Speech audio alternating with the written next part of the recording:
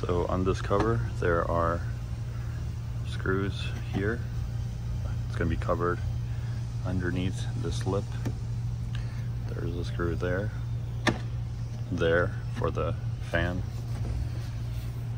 there, way down there, and here. So 6 screws total for that. Set that off to the side carefully. Now we're left with this.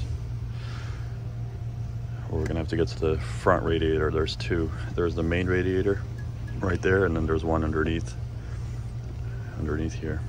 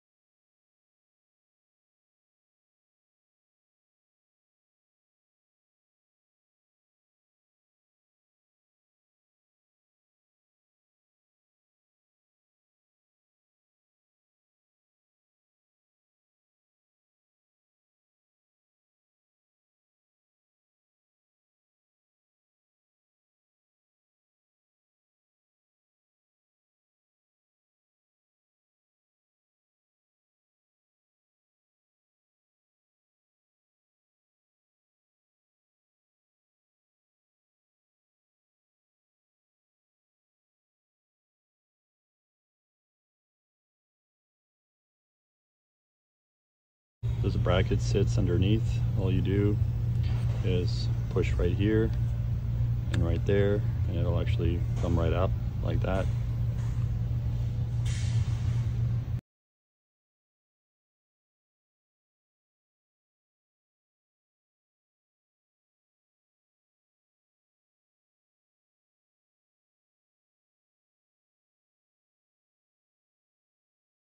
Okay, so next thing is remove the radiator fan. There's going to be 2 clips at the bottom for coolant hoses on the bottom, so you have to unclip those from the bottom, and then just your regular connectors for your fans, and then a bunch of these little clips. Just unclip this harness. It just goes around right here, tuck it down behind, and then just pull straight back. Here's that bracket that you got to undo for your auxiliary water pump. And now you have access, or better access, to those 2 coolant pipes right there. Those are the ones for the auxiliary radiator that you have to remove. Okay, so next you're going to take your, I believe this is the cooler for the transmission. Anyway, you're going to take a bungee and just strap it down. You're going to see a bracket that goes, this bracket, the lines sit in here, and you have to remove this up in order to get these lines free.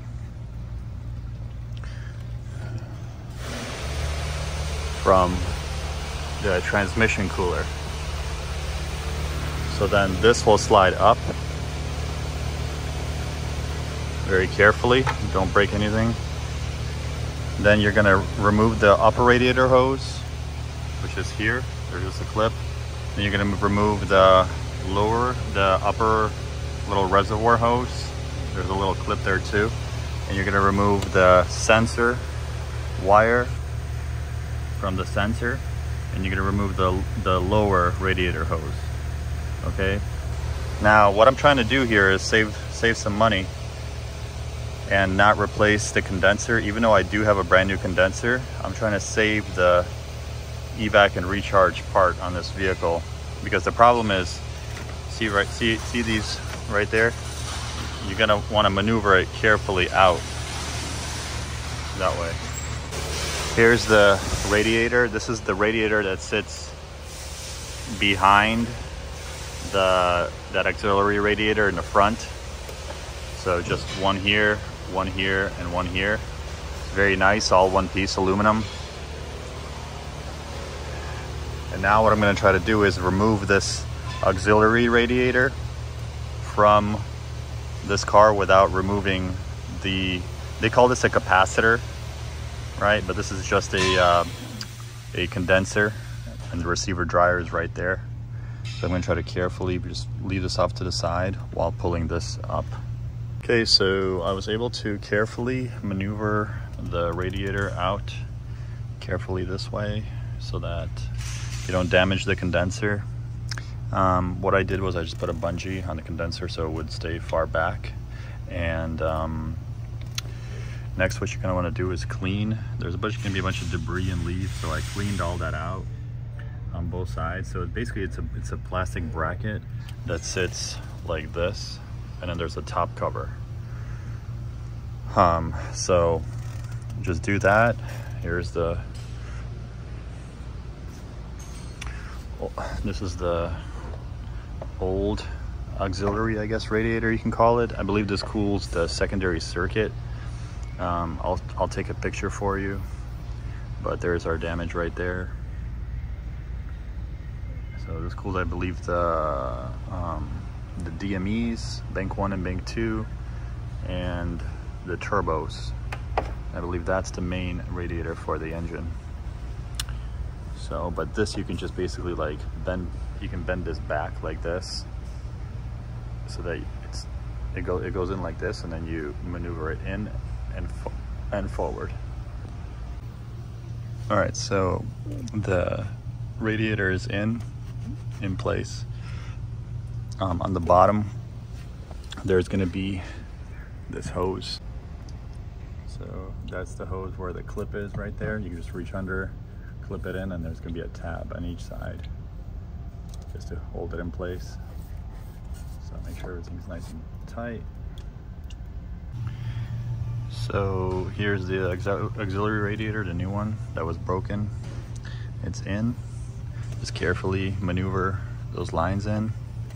Then there's going to be a hose along the bottom right there that you just clip in, and there's going to be 2 tabs. So then let me just explain to you how this bracket works. So this bracket slides down in, and then there's a little tab on the bottom right there, and then there's that clip which is right there, so that clips in. So to remove it, you pry this up, and then you push up on it towards the top of the car, and it will come right out. Okay, so on this side, let me just show you real quick. So you got these hoses. You're gonna clip in the hoses first, okay? Then there's gonna be a little tab back here. You can't really see it, it's back there.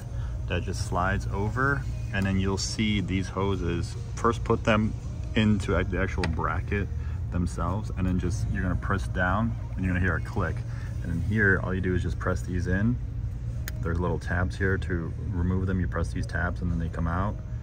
So just push these in nice and tight, and that's it. Just make sure everything goes back the way it was, because a lot of people just throw this stuff back together and then everything's rattling all over the place.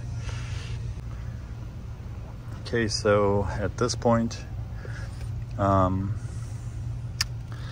the primary radiator went in.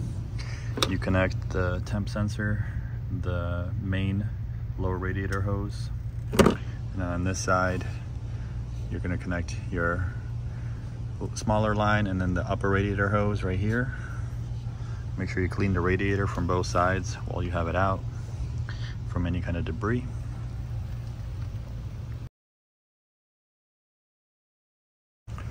So this bracket here for your, I'm not sure 100% if this is a transmission cooler or oil cooler or something else, but the plastic bracket literally sits like this, and it just clips in there, and then this goes this way, and then now you can put the radiator in. I put it in too soon.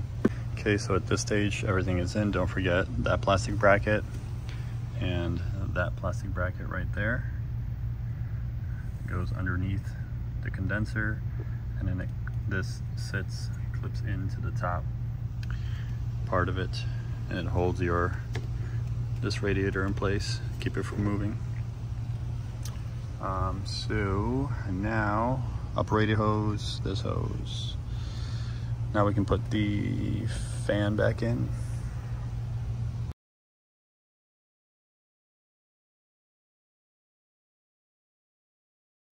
Okay, so now the cooler is in.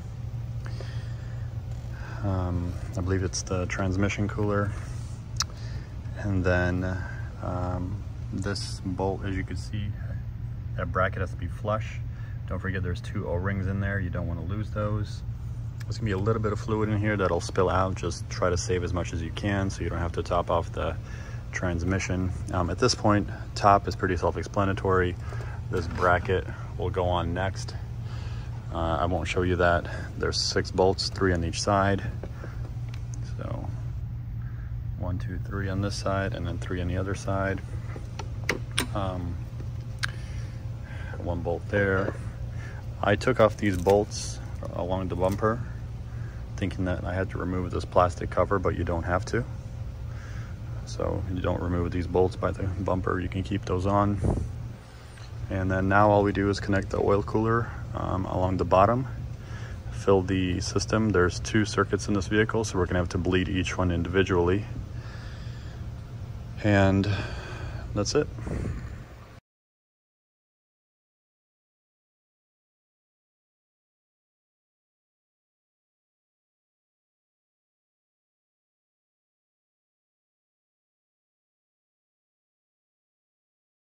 Here's the oil cooler, and then here's your radiator, the new one that we installed right there. This clip simply clips, or not clips, but there's 4 bolts on each side.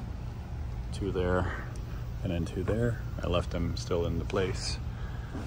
And I believe they're Torx T30s. What else? I think that's it. After this, just fill the cooling system, both banks. There's 2 circuits on this car, don't forget. A high and a low, bleed the system. I'll show you, if I have time, how to do that. And then check for leaks. Obviously, don't put any of your panels back on, and that foam piece, by the way, goes right here, so don't lose it. What else? Here's where your clips in. The fan clips in, 1 there and 1 there, and then the bracket for the water pump clips into the top right there. I don't know if you could see. And then there's a Torx T30 bolt on the bracket of the water pump holding it. And I think we're almost there.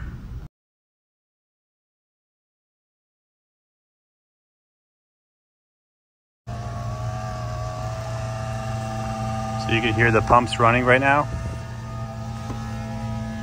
And you gotta top off the coolant level.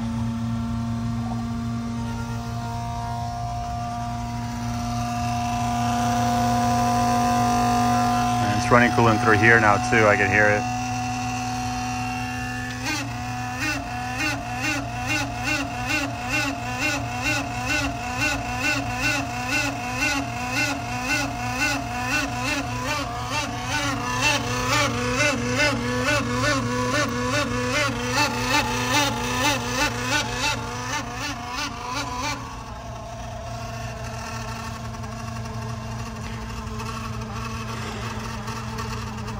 Not sure if it's supposed to do that or not, that loud noise. Maybe like a water pump that's faulty. So here's our new auxiliary water pump. 2 hoses on it, 1 connector. So what you do is first remove the tension off, or remove the belt to gain access to it. It's a T60 on a long extension, as you can see right there. There's your tensioner. Oh, what happened? Lost light. For that one, use a swivel. Remove this bolt to give you a little bit of leverage. Use a swivel, push down on it, and it'll come right out.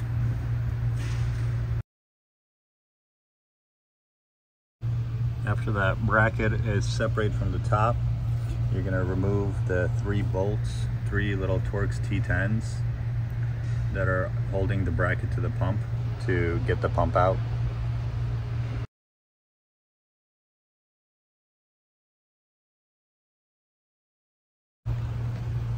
So at this point, the bracket is removed from the pump itself, and as you can see in there, try to zoom out. So there's the connector.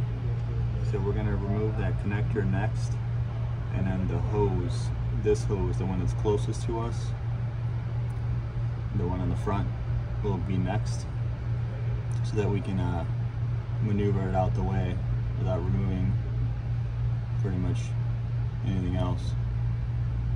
But as you can see, there's a little connector there.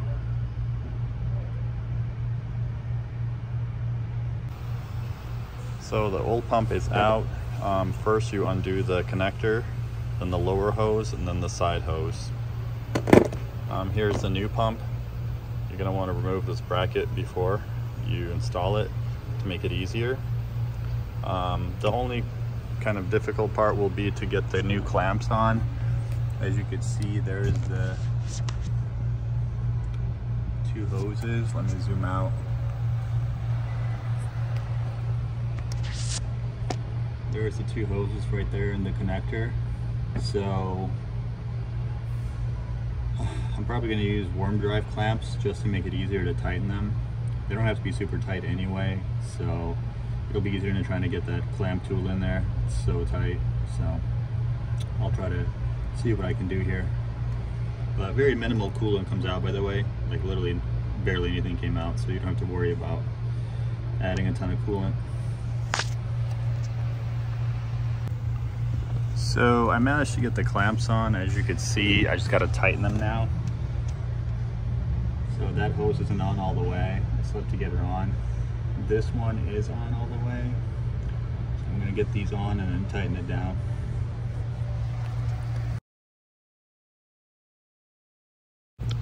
By the way, you can fish the connector out from under here. As you can see, it has that plastic tab on it. So you're going to pry that plastic tab out, and then that will allow you to clip the connector back. See how it moves now freely? And once it's in, what you do is you just take this plastic piece and you push it back in. So the new pump is in. What I'm going to do is connect it. I'm going to start the bleed procedure. And while it's bleeding, as you can see, here's my clamps. Don't tighten these too much, just barely tighten them, because if you over tighten them, you're going to leak, because it doesn't make a perfect circle. So we're going to check for leaks while it's bleeding, and connect the bracket while it's doing that. So the bleed procedure is running right now. The belt is still off the car because I wanted to check for leaks. As you can see, you can hear the pump running, but there are no leaks. So that's a good sign. At this time, we can start putting the belt back to the vehicle and the bracket for the pump. See how quiet it is now? Before it was all loud, as the bearings inside were shot.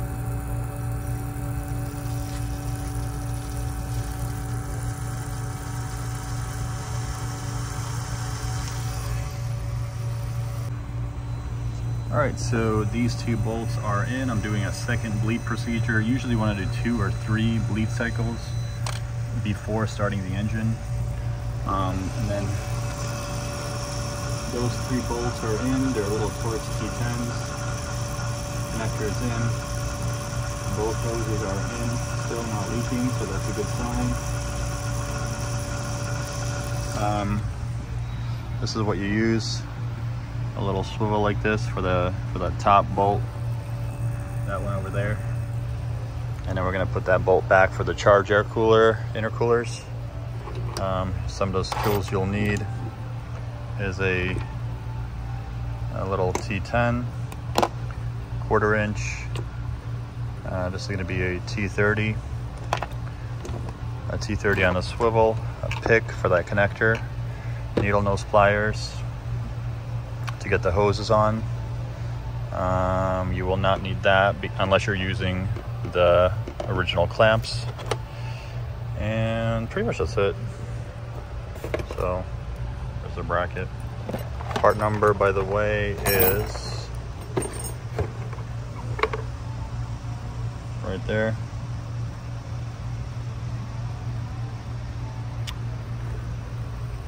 Now we gotta put the belt on and get my light out of there.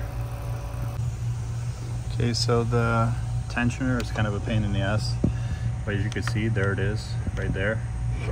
It's a T60 on a, you're gonna use an extension to get a breaker bar in there. You could just kind of wiggle it in there, and then you're gonna pry the breaker bar all the way back till it hits this hose right here. It'll even bend this hose a little bit, that's fine. And then you can actually slip that belt on nice and easy. So that's it. The last thing you're gonna wanna do is scan the vehicle for any faults to see if there's any issues. Before we had that fault code for the water pump, looks like we're okay. Good. Go ahead and start it.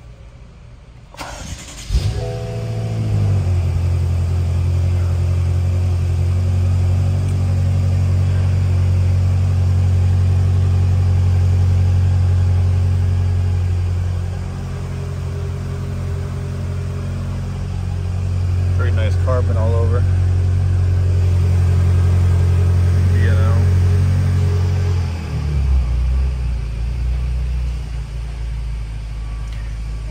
You're going to want to drive the car, you're going to want to park it. You're going to want to get it hot first. Check the coolant level. After you park it, it's going to be parked for at least 3-4 hours because it has to cool down. And then only can you check the coolant level, but it has to cool down a little bit so that you can get the correct level, and then that's it. Rescan for fault codes one last time, I would say.